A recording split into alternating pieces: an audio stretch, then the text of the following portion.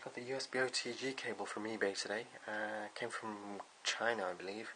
The Nokia one will be fine. I think mine one was a Nokia one anyway, but I'll put a link to it in the description.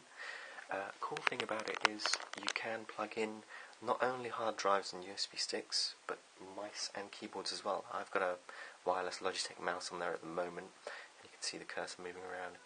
Left click is back, middle click is menu, and right click is back, sorry. Left click is the usual touch action, and it's really good. You can play games with it or whatever.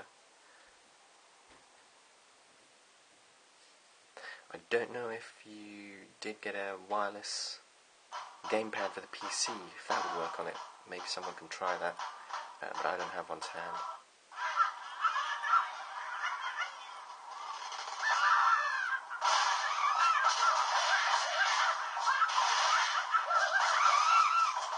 Okay, I've never done that one like that before either.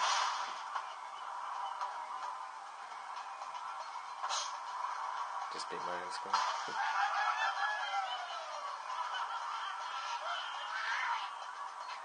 This is how good the mouse is.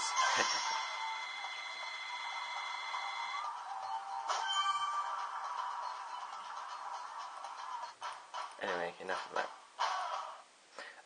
I'm going to move on to the HDMI adapter, the official Samsung one now, so check out the next video. Thanks.